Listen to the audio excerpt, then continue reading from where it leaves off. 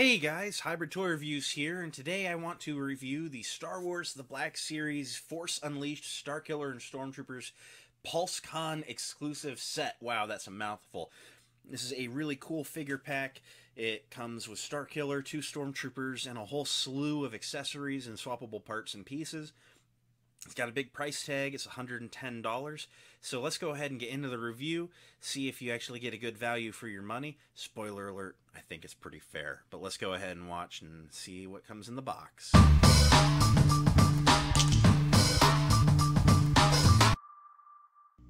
Alright, as always, we're going to start by taking a look at the packaging, but before we even get there, if you want to add a Black Series figure to your collection, I am giving away this Old Master Darth Maul Gaming Greats when we hit 1,500 subscribers, so if you're not subscribed yet, go ahead and subscribe.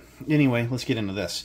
So, the packaging here is very unique. It is a convention exclusive, so of course you're going to get something special here. So the cover of this box recreates the cover art from the video game very well, but it's not actually the picture from the cover art. It actually took me to a double take to look at this because it's actually the action figures. You can see the joints, on the figures. It's really cool. It's been recreated very well, and I love it. So you have your Force Unleashed logo there with Starkiller with the blast effects blowing the Stormtroopers back with Force Lightning. He is for ages 4 and up from Hasbro. Warning, choking hazard, and fantasy scene because the Stormtroopers can't actually float on their own. Top of the box has nothing going on. Around back just has the same art. Sides of the box, it's a slip cover, so you can actually see the digital render of Starkiller and all of his accessories and the Stormtrooper down below. And then this end gives you a bio about Starkiller and Stormtroopers with a Black Series logo and Force Unleashed logo. Underneath is all black except for a barcode. Slipping the slip cover off, you see Starkiller in there just looking awesome. There's a blue swirly background with the with the Black Series logo underneath. You have Disney and Hasbro in here again. These sides swivel open, revealing the Stormtroopers to either side. I love how they just give you Stormtroopers basically as accessories, just as, fodder for Starkiller to hit. I mean, it's awesome. And then spinning this around, you do get the actual image from the cover art. So this is not the, it says original artwork down there. So this is the actual cover photo. It's not the action figure photography version. That is awesome. So yeah, it's really unique packaging, I gotta say. I'm gonna go ahead and get everything out of this package though. Let's take a look at what we get here. Spoiler alert, it's a lot. Alright, so as always, we're going to start by taking a look at the accessories, and yes, that's why I have the Stormtroopers out. Let's be fair, you didn't buy this set for the Stormtroopers, you bought this set for the Starkiller, and these Stormtroopers are only here to be taken out by your Starkiller. They are, this is not the best way to army build Stormtroopers. So, both Stormtroopers come with the Stormtrooper blaster. Now this, I don't have the 40th Return of the Jedi Stormtroopers. I don't know if that one comes with this blaster. This is the first time in person that I have seen the new Stormtrooper body without this blaster with the flashlight on the side of it. So that's pretty cool. Something else I will say is that these Stormtroopers are basically identical to, now this is the Mandalorian Stormtrooper, except the only difference I've found is in the Mandalorian, the teeth in the mouth are painted gray. These are silver. So I do feel that is perhaps a little bit more of a film-accurate detail, whereas the Mandalorian ones are more, TV costume accurate. So there you go. Now, like I said, otherwise, you know what you're getting here. You have a Black Series Stormtrooper, but that blaster may be new. So, to give you the briefest rundown on articulation before getting into Starkiller, non-removable helmet, double barbell neck, allows the trooper to look that far up, that far down, rotate, pivot. Arms come out to a T-pose where there's a butterfly joint, can go 360 at the shoulder. The shoulder pad is on that ring on a peg, so it goes with it. Single-jointed elbows, go past 90 and rotate, 360 at the wrist with the left one hinging in and out, right one hinging up and down. Mid-torso ball joint hidden under that torso armor overlay allows it to crunch that far forward, that far back, rotate, pivot. Legs can come out that far. There's an upper thigh swivel hidden under the armor sculpt, which is cool. Single-jointed knees go a little past 90 and rotate. Its feet can point basically straight down, really far forward, and there's a forward-facing pin for rocker, allowing you to get this guy into some pretty decently wide stances with both feet flat on the ground. However, I think the best poses for these two are laying on the ground dead, with a Starkiller between them. That's why they're here. Starkiller needed cannon fodder. Here's Starkiller with all of his accessories laid out, and he comes with a lot. He comes with more than any deluxe or build-up pack has in the line. There's just a lot of stuff here, just to give you a brief zoom out, just to show. I mean, this is a pretty loaded review station, not including the troopers and their blasters. So I guess let's go ahead and start running through some of the swappable pieces. So this is the head that Starkiller has on out of the box, and I will say this looks pretty good. Has a pretty decent Sam Witwer likeness. He has the buzz cut going on. Not really sure about the fade in the hair. I kind of wish it was just like a consistent, you know, like black, you know, dark gray. It kind of fades to tan in the front. Not sure on that. Not saying it's inaccurate. It's been a minute since I've played the game. I just don't remember that. Not sure that I like that. But it looks pretty good. I'm digging it. Anyway, here he is with a head swap. And there he is with like a battle screaming face. I gotta say, I'm seeing the likeness a lot less in this one. And it's the same thing going on with like the hair fade in the front. And I don't know. He also goes very square chinned, like it like basically perfectly flats off. I'm not sure. Yeah, I'm not really seeing the likeness on this as much, I gotta say. It's just not doing it for me. Let's go ahead and swap it again. And this one, I don't even really know what they're going for. Like, is it like a dark side grimace? Is he smiling? Is he in pain, angry? Like, I don't know. I'm not really liking this head sculpt very much. I gotta say, we get 3 heads. Only one of them is good.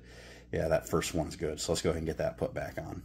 On the plus side, they do say there's a Gaming Great single pack coming somewhere. Obviously not announced yet, but Yak has a pretty good rumor on that. Let's be fair. It's not going to come with all these accessories. It'll probably just come with this head, and this is the good head, so I hope that's the head that they choose to bring along with it. From there, let's go ahead and look at our swappable hands. So right out of the box, this is what he comes with. He comes with these kind of open hands. You know, this one's kind of like a good force push, hinges back, and he's got those like hand wraps going on. They look pretty nice. This one here could be like a force choke. It could be used to grab accessories. This one's really open. This is definitely like a push or something. So I do like these hands. Let's go ahead and swap them out. These hands are pretty cool. They're very splayed finger force hands, and so I'm really liking the look of these. These would be good for some really dynamic force pushes. And then there's more sets.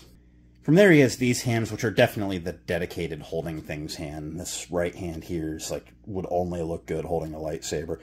Has a vertical hinge, which is a good move. This hand also has a vertical hinge. Has a little bit of a trigger finger going on, a little bit slightly open, like it's force affecting, like maybe he's doing a push with the saber in hand. So I do really like that effect. Then he has this hand, which is like a force push effect. So it's a splayed open left hand with this energy blast coming out of it that kind of funnels out. And I'm not really digging this one as much, I gotta say. Like, I applaud them for trying something, but I'm just not vibing with this one as much. It was a ambitious attempt doing force effects. The thing is like, you know, like you don't see the force in the movies and the video games. Sometimes you see a little like air ripple. I feel like this is too much. I feel like this is just too big and gaudy a thing for the thing it's trying to represent. But again, I mean, good job on Hasbro for trying something different, just not an accessory I'm going to use. And then there's one final set of hands. The lightning hands. So these hands are splayed fingers basically straight out, and he has this nice dark blue effect coming out of them. Now the fingers are painted, but obviously the hands are in that transparent blue, so the fingertips kind of bleed into the effect just a little bit. Something else is he's very front heavy with all this rubber going on, but that is why, not exclusively why, but you do get this really cool effect. Now this really represents his force repulse when he does like that energy blast, but if you look here in the center, there are 3 foot tabs, so you can actually peg him in, peg his heel into a tab, and that will of course give him a little bit more of a base to work with for the lightning effects. So that definitely helps out with this sort of effect. Now, if you have a little more time and you're not reviewing like I am right now, you would probably get him into an even better pose. Let's go ahead and get him off of here, though,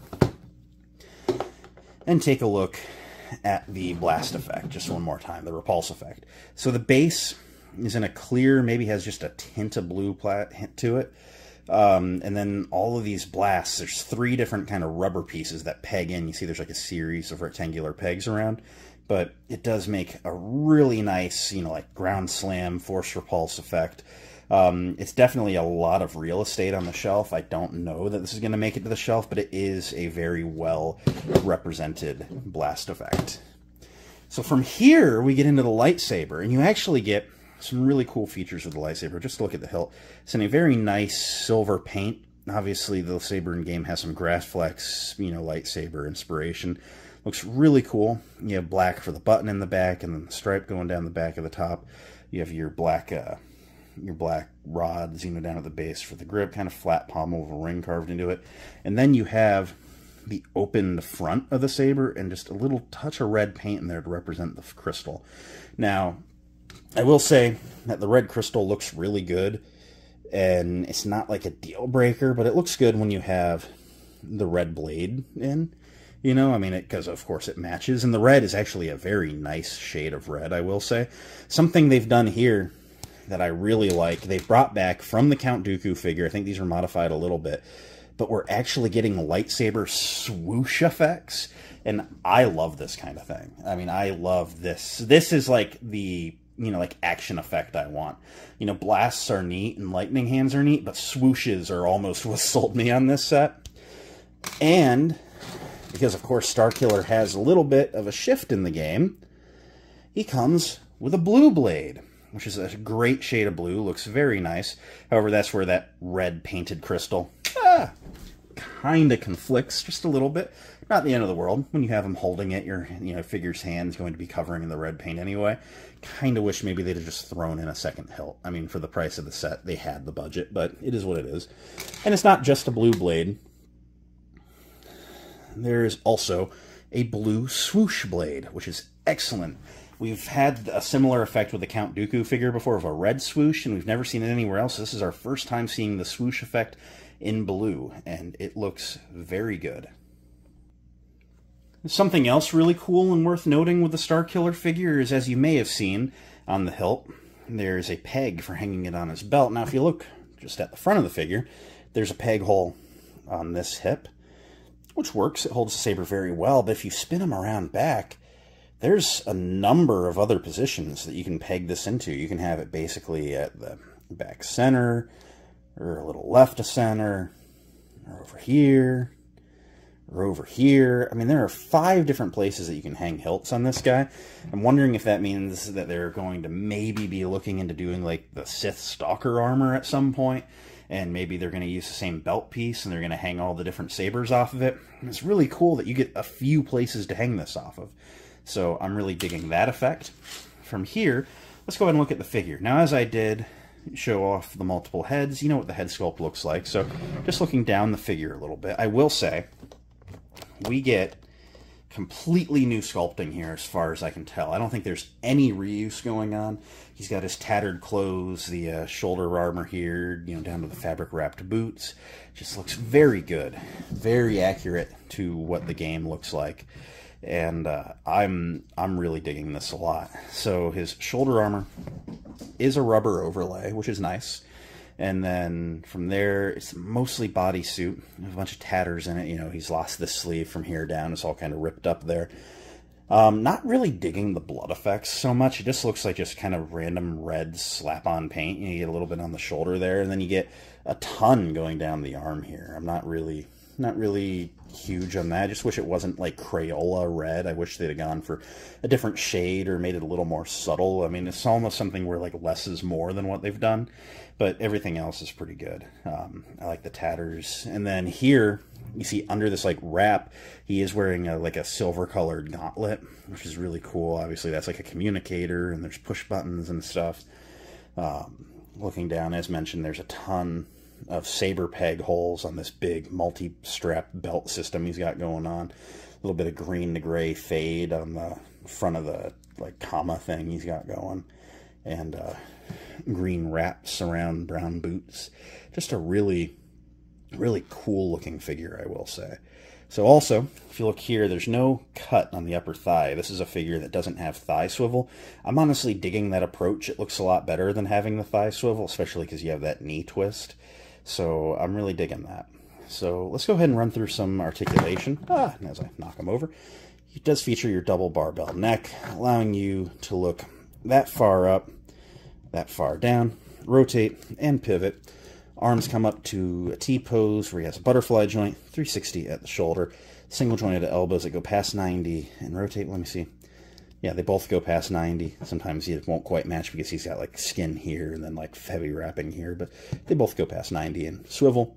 360 at the wrists. The hands have varying hinges as I showed off. Features a mid-torso ball joint, allowing him to crunch that far forward, that far back, some side to side, and pivot. His legs come out to a true T-pose, like a true, like 180. And then his legs can kick that far forward. Not much back, no upper thigh rotation, but you get a little bit of twist on the ball. Single jointed knees can go past 90, rotate at the knee, and then the feet can point basically straight down, a little bit forward, and there's a forward-facing pin for rocker, allowing you to get some pretty decently wide stances, both feet flat on the ground. To do a few size comparisons, and there's actually a decent amount of figures here to bring in, so I might just put it all the way to the back. So I will bring in one of the Stormtroopers that come in the set, just to give you an idea. They both stand at about a 6-inch standard height. Here is, I've elected to use, because I think it's the best Vader they've made, the Empire Strikes Back Vader. Although I hear that the Return of the Jedi retro card one might topple that, which is nice. From there, you might be shocked. It took me a moment to realize that we've actually gotten a fair few Force Unleashed figures before. We've gotten the Gaming Greats Stormtrooper Commander, and the Shadow Stormtrooper. Now, these are on the old Stormtrooper body, but they are still good additions to the collection if you don't have them. We have the Senate Guard, which is basically just a Royal Guard in blue without the cloak, with a lightsaber pike. And then we have the Shadow Guard, which is just a black Royal Guard with a lightsaber pike. So, yeah, I mean, the Stormtrooper, the white one, I guess they're calling Force Unleashed because it's in the set, Vader's Empire, but the rest of these are all from Force Unleashed 1. I mean, that's really cool that we have this many, characters. And I say characters, they're really just trooper types.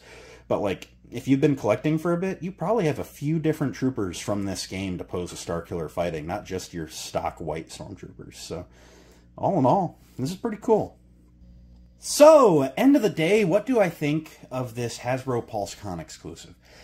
I love it. I gotta say, a lot of these effect pieces are never going to make their way to my shelf. There's a lot of extra fluff in here, but some of these pieces really do it for me. These blade swoosh effects, the swappable blades to get different colors from in the game, the swappable hands are nice. I will say, things like this force push hand don't really do it for me. The two alternate heads are rough. I'll say it very openly. They are not that great. But the Stormtroopers provide some value here. I'm always happy to add a few more Stormtroopers to the collection. And I'm just looking at it. I'm happy. This is a pretty decent value. I gotta say, breaking things down, because there's been people saying, oh, it's way too expensive. And, maybe it ain't the cheapest thing. It was $110. Stormtroopers go for $25 each. That's standard retail of a figure. So that's $50 of the $110 are just in the Stormtroopers. So from there, you have to say, is Starkiller worth $60? Well, a build-up pack is $45 and doesn't have as many things as come with Starkiller. Starkiller has more things. So you could say that Starkiller's probably worth a little bit more than $45, and then you get the super special packaging and everything here. I gotta say, it's a pretty smack-on-the-nose value. I had sticker shock when I first heard it, too. But looking at it now, I think it's a good value for $110. So I'm happy with it. I think you'll be happy with it too. Now, if you decide to wait, because there is rumors that there's going to be a Gaming Great single pack, and there's never been a convention figure that never got issued outside of the convention or hasn't been made readily available. So, I'm calling it, Starkiller will come to the Gaming Greats, but I'm guessing that he's going to have the lightsaber holding hands, the lightsaber hilt, the single blade, not the swoosh blade, and no swappable heads, and none of these blast effects. So no lightning hands, none of it. So, if you need a Starkiller on the shelf and you don't care about all the other accessories, I think you're going to get your shot. Something that might be nice, too, is getting this set and then also getting the eventual single-pack Starkiller, because I might decide that I want to have a red blade and a blue blade, and maybe one of them with lightning hands. I might decide to have 2 or 3 Starkillers on the shelf, so that's a good way to get a few different bodies. Maybe they'll revise the paint on the standard pack, you know, a little bit to make it a little more palatable, you know, change the hair fade and make the face look a little better. You know, I mean, there's things that they could revise and change going on. So, like, do I recommend this pack? Absolutely. I also understand if it's not for you. So, it's a good set. I'm happy I have it. It's a great addition to my collection. And all I can say is it's not a bad value. Everything you get here is pretty good, and I'm happy I got it. And maybe you'll be too. So I'm going to go. Thanks a lot for watching. It means a lot that you did. If you enjoyed, you should leave a like, comment, subscribe, all that end of video stuff. And I will catch you next time. Until then, may the Force be with each and every one of you. Bye.